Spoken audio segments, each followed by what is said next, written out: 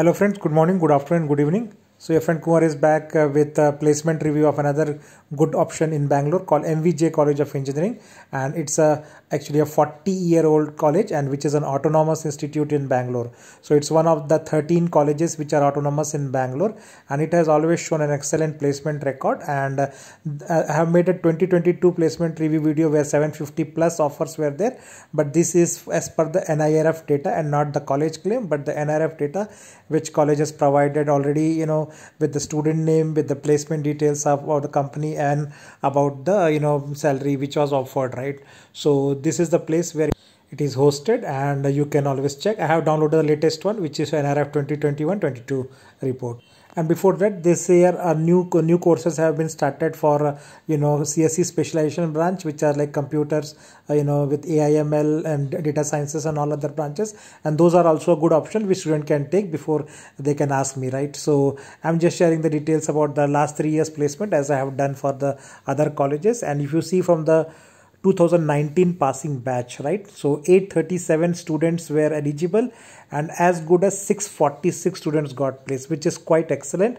And at that time, the median was 3.5 lakhs. The next year, if you see, similar excellent track record where 846 students were eligible to participate in the placement, and out of which 668 students got placed, which is a very big number. 668 is a very big number, and it is in line with the colleges like NMIT, Niti Meenakshi, or the RNSIT, where similar big numbers are there, like close to 700 students getting placed, and the median salary increased to 3.7 lakhs. So the next year, the 2021 passing, again 855 students were eligible, and the consistency of placement remains same, 695. That is exactly 5 students less than 700 students got placed, which is again the very excellent. So please understand, you can take all of these branches, computer science, ECE, and the specialization branches, even electrical you can take, and few other mechanical branches also you can take, because 700 students get placed is a very big number.